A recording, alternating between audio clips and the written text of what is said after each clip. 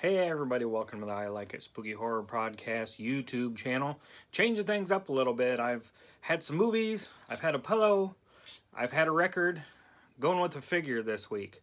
So this is a King Caesar from Godzilla vs. Mechagodzilla. I actually picked this up last year on a little craft excursion that we have in the area called Scenic Drive. Happens in the spring, happens in the fall. It's getting ready to come up here in a couple weeks. Picked this up for $5. Little miss, my little girl that's 4, loves Godzilla, saw this, couldn't pass it up for $5. It's a character from Godzilla vs. Mechagodzilla, I think 1974, the Soho era. I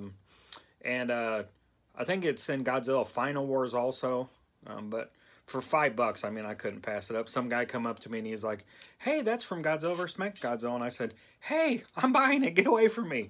He was just trying to be nice, and I didn't really say that, but I couldn't pass it up. I picked up another one for $5, so I got 2 figures for $10. I can't remember what the other figure is. I'll dig it out somewhere because I didn't have room on the shelf.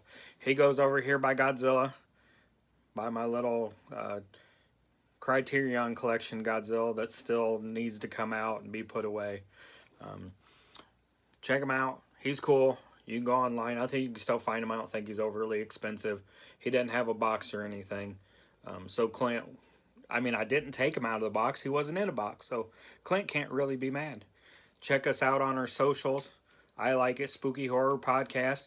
You have a question for the podcast, shoot us a message. We'll answer it on a future episode. If you see anything cool behind me you want to know about, let me know. Everybody have a good week. Bye.